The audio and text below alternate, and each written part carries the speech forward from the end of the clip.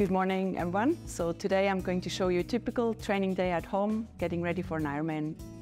So yeah, first session of the day will be an indoor session on Zwift. I'm doing a typical session, 20 times 3 minutes with like bigger gear, just getting the endurance in, but also power. So here I have my workouts. Yeah, I have a few planned, which I often do, and one of them is the 20 times 3 minutes. I had my coffee in the morning because otherwise it's hard to get going for me. But otherwise, yeah, I have always breakfast after my first session. So first session of the day is without any food, and yeah, that's it. I'm sorry, I'm just tired and I think we should get going.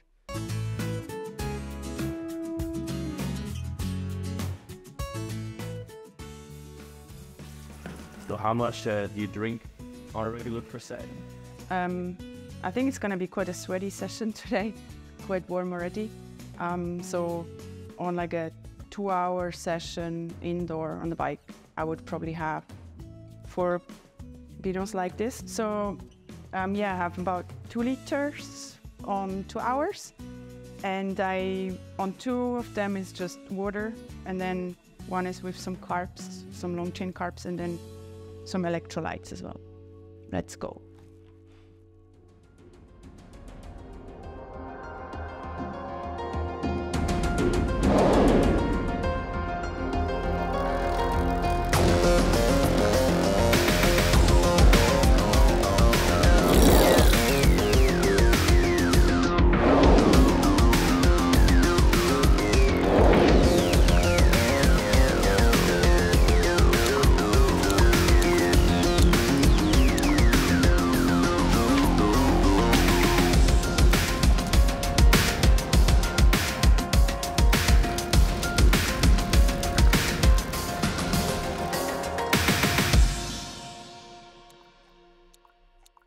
It was rough. Yeah, it's hard if you know what you used to do.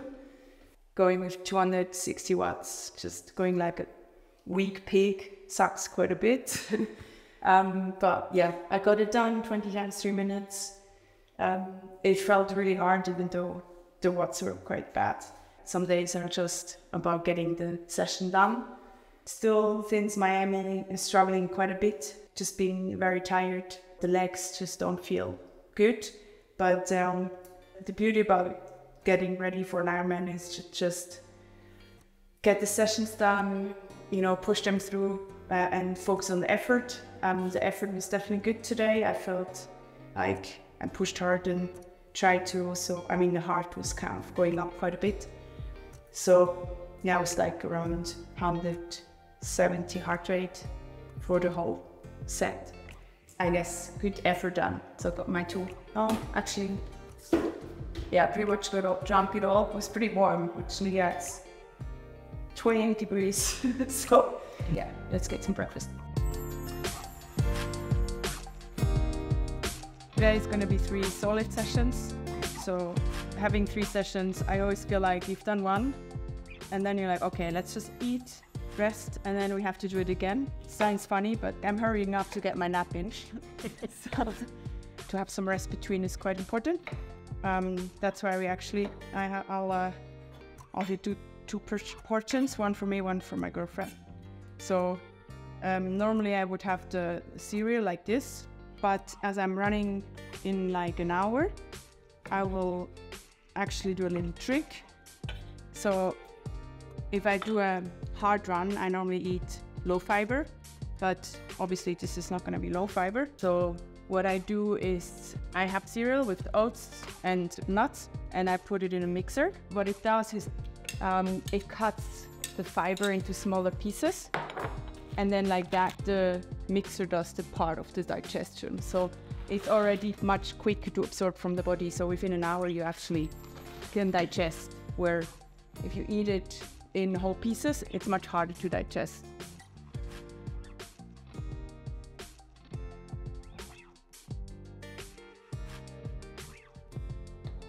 So yeah. Sports hacks. So for example, if I have a meeting straight after my first session and I have to drive somewhere, that's what I normally take with me. Yeah, it's a fast breakfast and you have at least like some good nutrients in it.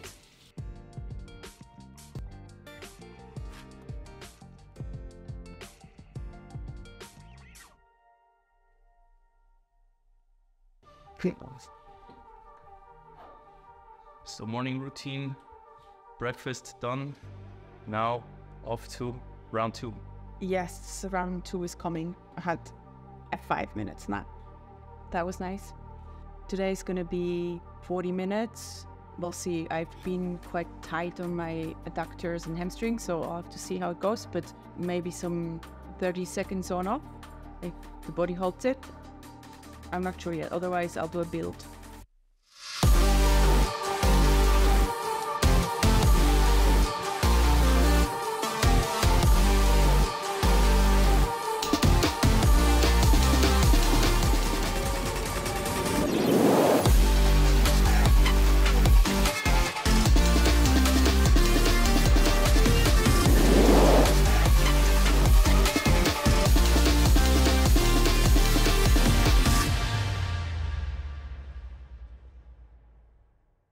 Yeah, I had adjusted it. I couldn't run past it's like close to tear my bum and hamstring apart. It's quite sore and a bit inflamed, so I switched it to instead of 30 fast stuff. I did a 5 times 6 minutes with 15 and 15 and a half, so like kind of goal Ironman pace. Better than today than just jogging, so I still got a bit of a session in and without getting it too bad. So I'm just trying to get in the bottom. It was like 50 minutes, 11, a bit more than 11K. And yeah, that's it. Short and sweet. And so now we go for lunch, I guess. Let's see what we have in the fridge.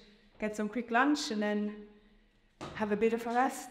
And then we have a swim in the afternoon. Okay, what's next? Of course, there's different ways you can train, but that's where Brett really always found to coach me well. I don't think I ever run more than 30K, and that still gives you a bit of training, but doesn't tire you so much. I barely ever go like over 4.5 is very rare.